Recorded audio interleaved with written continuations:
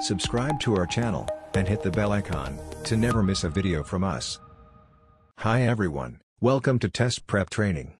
In this video you will learn about some commonly asked questions in Splunk Core Certified User. So let's get started. Question number 1, which search string only returns events from host www3? Your options are. The correct answer is, option B. Question number 2, by default, how long does Splunk retain a search job? Your options are. A. 10 minutes. B. 15 minutes. C. 1 day. D. 7 days. The correct answer is, option A. Question number 3, what must be done before an automatic lookup can be created? Choose all that apply. Your options are. A. The lookup command must be used. B. The lookup definition must be created. C. The lookup file must be uploaded to Splunk. D. The lookup file must be verified using the input lookup command. The correct answer is, option B. Question number 4, which of the following Splunk components typically resides on the machines where data originates? Your options are. A. Indexer. B. Forwarder.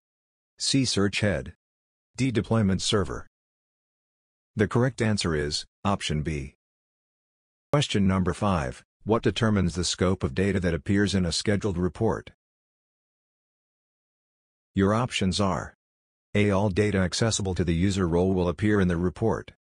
B. All data accessible to the owner of the report will appear in the report. C. All data accessible to all users will appear in the report, until the next time the report is run. D. The owner of the report can configure permissions, so that the report uses either the user role or the owner's profile at runtime. The correct answer is, option D. Question number 6, when writing searches in Splunk, which of the following is true about booleans? Your options are. A. They must be lowercase. B. They must be uppercase. C. They must be in quotations. D. They must be in parentheses. The correct answer is, option B. Question number 7, which of the following searches would return events with failure in IndexNet forewarn or critical in IndexTops? Your options are. The correct answer is, option B. Question number 8, select the answer that displays the accurate placing of the pipe in the following search string for the stats count by price. Your options are.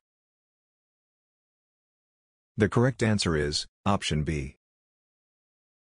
Question number 9, which of the following constraints can be used with the top command? Your options are. A. Limit. B. UsePerk. C. A totals. D. Field count.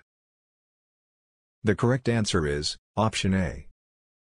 Question number 10, when editing a dashboard, which of the following are possible options? Choose all that apply. Your options are. A. Add an output. B. Export a dashboard panel. C. Modify the chart type displayed in a dashboard panel. D. Drag a dashboard panel to a different location on the dashboard.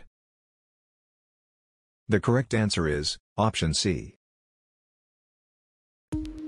For more such videos, subscribe to our channel.